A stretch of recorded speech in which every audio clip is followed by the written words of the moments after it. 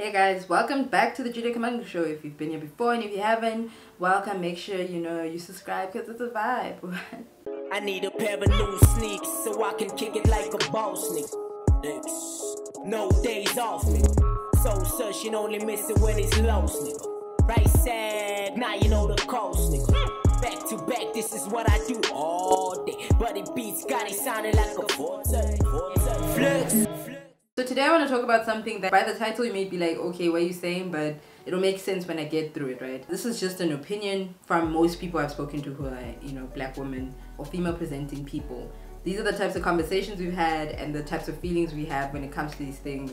So that's why I'm talking about us. But this technically can be applied to almost all black people or people of color, depending on the space that you're in. This is about how black women, we can't be mediocre when it comes to being creative. Actually, most things, you can't be mediocre when it comes to your job, right? And you're not allowed to fail, really. Because the minute that you fail, the minute you don't do well, the minute your thing is not amazing, people lose faith in you because you're supposed to be like, you fought so hard to be in this position that you're in that you can't really do bad. Now, there's really nothing wrong with doing bad or being mediocre sometimes, because it's physically impossible to be great at everything. It's really impossible to constantly make amazing content. And I've had this conversation where I say, do artists owe us greatness? Which was about the fact that people expect artists, everything we put out must be like wow, or else they're like, you've lost it. And it's like, okay bitch, I just made this from my brain. Like this thing didn't exist and I made it happen. I made it a new thing. We're fucking inventors, okay? Me and my friend are having a conversation last night because she's staying over. We were talking about just our experiences in the industry and stuff like that.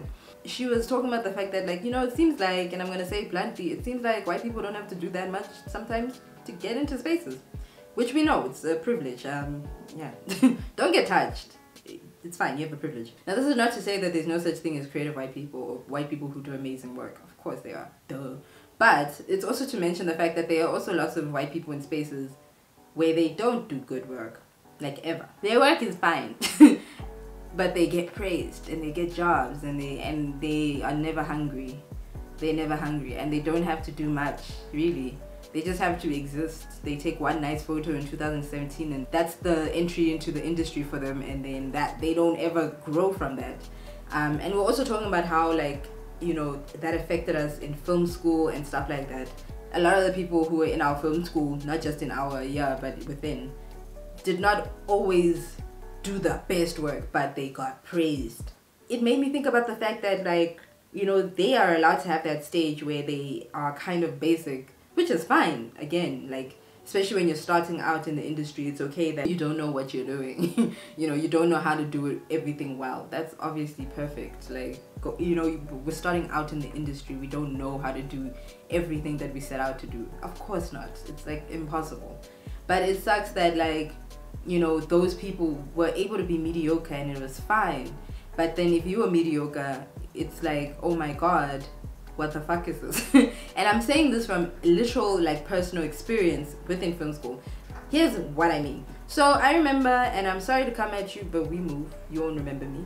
So I was doing a particular class on script writing, right? And I wrote a story that I finally actually finished now. Congratulations to me. In this film class, what I'm supposed to do is kind of start a feature film, right? That's the whole thing about it. We're supposed to start it, write all the planning towards it, the beats, log lines, premise, blah blah blah, all the things. If you're a filmmaker, you know this shit, right? We all came up with ideas, we all pitched our ideas, we all spoke about our ideas throughout, and I remember, the lecturer, and this is just him specifically being problematic. I remember the lecturer listening to everyone and giving particular types of critique towards particular types of people, right? And a lot of the particular people, this is actually to do with mostly black women and everyone else. So, a lot of the critique he gave to other people, or work on this kind of things, were fine. Their stories were meh. Their stories are fine. And it's not to be a dick. I was like, oh, okay. And I remember this lecturer had this thing where he was like, Jules, I believe you can do even more than that. And I was like, what do you mean? It's like, think about it. If you're writing for, you know, Mzansi, for example, your story wouldn't work. I'm like, valid. That's why I'm not writing it for Mzansi. I'm writing the story in my film school where I get to dream and pretend that everyone's gonna just love my fucking work, right? Because the type of story I was writing is very like Manchester by the Sea, if you've ever watched that, where it's not like drama, drama, drama, which is what Mzansi wants, which is not a bad thing. Like, of course, you want things to constantly happen because it's a shorter type of format, right? So I was writing something very relaxed, something that's not too dramatic. So, you know, there's danger, but it's not like, and then cars exploded and they chased her and she nearly died, and then, oh my god, flying this and that and the other, you know, or she cheated on someone with this and did that, you know. It wasn't any of that shit. So I'm like, alright, fine. So I worked on it, and you know what, I made it interesting. I went, and he's like, no, but you can still do more. And I was like, I don't know if I want to. And he's like, no, I believe in you, do more. So I handed in a whole ass beat sheet, and he literally made me do it again because he said it's not enough drama. But with the other mediocre stories, he left them. I know this because we discussed this. Everyone else was so happy, and there were two of us who had to redo it, and guess what skin tone we were. Guess what gender we are. So fine, I redid it. I was like, you know what, I kind of rushed. Valid, I have 800 assignments to do. I'm tired of this school. I want to go. So I redo it, and he's still like, okay. And it's like he was disappointed, and he deadass said to me, I believe you can do better than this. I don't even know this man. He has not taught me at all. This is the first time we're interacting with each other, and he keeps saying I must do more.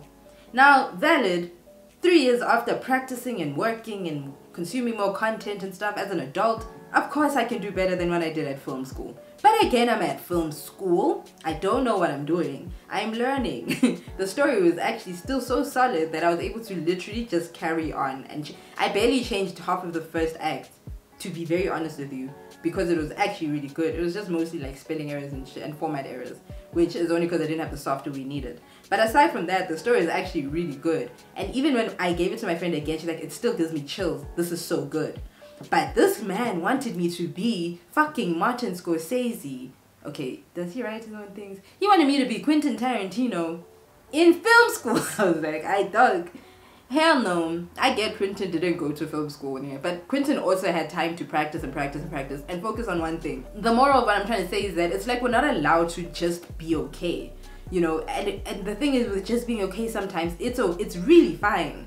It's not to say we can't be great, but sometimes I'm just going to write an okay story.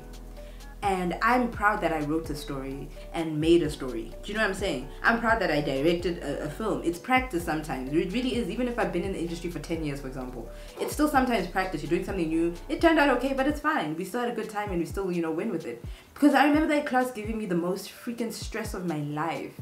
I was so tired. I was exhausted. I nearly hated my story. Because you know, this person wanted me to give things I don't have. I am not at that point. He wanted me to make the story I made now, 3 years after film school. It doesn't make sense that I was expected to be this great freaking writer at that very moment. And the worst part is he compared me to my own friend in how I should be better. And I was like, oh well then fuck you. How do you expect me to be so fantastic and then allow people to be so basic? In my opinion, he marked things like, I think that they're never gonna go that far, you know? So it's fine, you can get an 80. You though can do better than your story's already better than theirs, but you can do better than that. So then I'm going to give you a 50 because you must know that you must do better. You know, back in the days when I just started trying to get into the photography game, started getting interested in representing women's bodies in a very different way from how men do it, right? I started looking at all the photographers that people are obsessed with, and a lot of them are freaking amazing. And this has nothing, this is not even against them. They're amazing, of course. But a lot of them were like, whatever. They took a half-naked woman, put her in the street, added a lot of contrast in Lightroom, and voila. And because they own like the best Canon photography camera, it of course looked beautiful. But people were like, yo, you're the one. The followings are crazy. Jobs are booked. And I was just like, okay. At the time I lost a job to someone who, and this is not even, their work is again beautiful, but they are a photographer and I can work with moving images. But I didn't get the job because I guess I'm a woman and I had to be even more amazing than I really was at that very moment in my career. And it sucks because it's like I think sometimes I can't get opportunities just because I'm not this brilliant black woman. Not because my work is really good, it really is, but of course I have time to grow, I have space to grow. I'm not at my peak, oh hell no. Barely even touched that thing, barely grazed the peak. I'm also very aware that I don't get jobs sometimes because of that, because I'm not this phenomenal woman yet, because I'm not this DOP with a whole team who shot a million different things at this very moment, because it now looks like I'm not working hard enough because I'm a black woman. Everyone's like, you're a black person, you're a woman, you're queer, you should be doing even more. And it's like, I'm a human being, guys. I'm really working as hard as I can, but I'm also taking into account like my mental health, my goals. You know, sometimes I'm like, actually, I don't think I like this direction I'm going in. Let me try something different. So I have to start afresh. It seems like, you know, every time people give me advice on how I can get further in my career, it requires me to be at a level of creativity that I'm obviously not at yet and will get to, but I'm not necessarily supposed to be at. I know 26 sounds like, oh my god, you should have a house and a car and your fucking family sorted because that's how we assume life is. And being out of school for 3 years and having a year of a pandemic and half of my other year out of varsity was unemployed. Oh shit, wow, I really didn't live life. I'm getting back into a point now, back into the groove of creating content and creating ideas and writing again, and I'm so proud of myself that I'm getting here. But I'm also realizing the people that I'm working with sometimes aren't doing that great, but they get so many opportunities just because they've got a dick between their legs, or because they're white, or because they're Indian, especially South Africa, because Indian people, as much as you want to fight it, are more privileged, way more privileged than black and colored people in this country. And this is not to say that people don't deserve opportunities. Of course, fuck man, get that job. Like, I want everyone to have opportunities no matter your skin tone and stuff like that. But I also want it to be a fair standing. I want it to be that, okay, if we must all be fantastic at like creating content, then we must all be held to the same standard in order to be considered great creators, for example, right? Because it's unfair otherwise. You know what I'm saying? If I'm in film school trying to write a script, you better come for the white person who has a mediocre story that they have no relation to, the same way you came at me. The thing is, I'm not a mediocre woman. I'm not a mediocre person. But I'd like the opportunity where I could be and where I'm allowed to fail and people are not going to lose faith in me. You know what I'm saying? Like, I'm working on trying to get my very first film commissioned. And of course I'm going to work my fucking hardest. I love working hard and I love the story. But I also don't want it to be that if, God forbid, that film fails, people are going to be like, hey, we don't want. But this white people get funding every day after film is like, Look at Elaine, right? Amazing artist. But if her second album is not as good as her first, people might never listen to her again. You know how much pressure that is?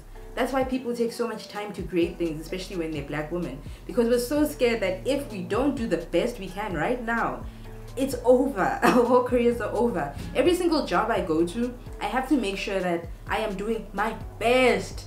And it's so true. Like, as a woman, especially if you fail, people don't believe in you. It's like if Hillary Clinton became president of America, they obviously would have hated her from day dot.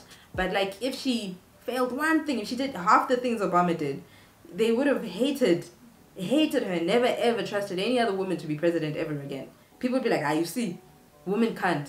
Sometimes I get scared because I'm like, are people going to look at that one film and be like, ooh, we don't want to work through. It really sucks that we're so afraid to fail. And it's because it's been set up that way that we're not allowed to fail. It's been set up in a way that if you fail, you're nothing and you're never gonna amount to anything and you're never gonna get further.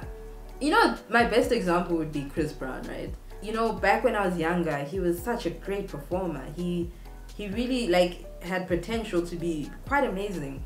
But he just constantly pops out albums with 40 tracks on them and they're kind of fine. They're whatever, right?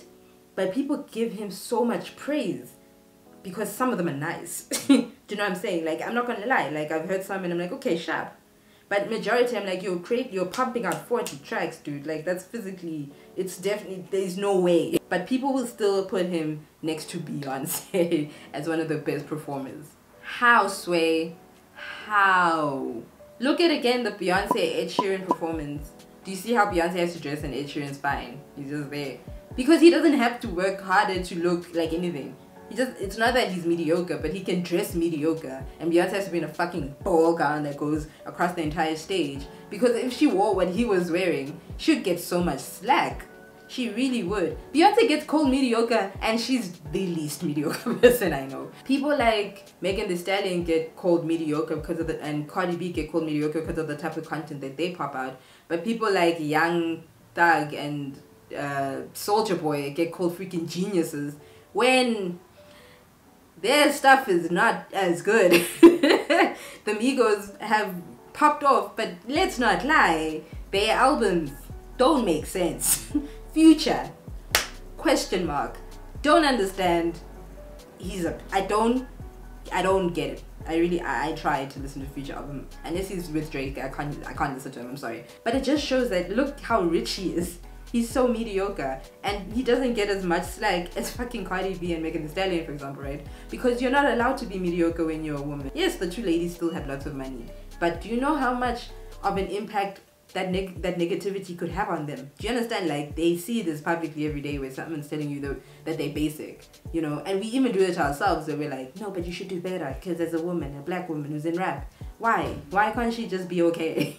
Look at Danielle Steele, right? Her books are very basic, but she can pop out literally 120 books and it's fine and people are okay with it, and she's going to be rich even though they're not even that great. When you have other people like Toni Morrison who don't get as much money as she would, for example, right? But Toni Morrison has to create freaking deep, thoughtful, stories. Well, if she doesn't, well, she died now, but if she didn't, it's over. That's why they have so few books, because they're not allowed to be mediocre. Moral of the story is that, just relax. You know what? Let creatives just create. And some of our stuff won't be amazing. And some of our stuff will be amazing. And some of us are slow processing people where we pop out stuff every other day, and that should be allowed. But also, you know what? If I want to show you my mediocre project, I shouldn't get slack because of it. It should be like, you know what? You did something and it's kind of cool and we're fine with it. But yeah, guys, anyway, thank you for letting me rant and rave. And let me know in the comments if you agree or disagree with me. I definitely want to have this conversation. And other examples of moments where people haven't allowed you to be mediocre, where you've been like, but I mean, this is my best, kind of thing. Anyway, guys, stay beautiful and stop ranting on black women to be amazing all the time. We're really great. Look at us. Look at us.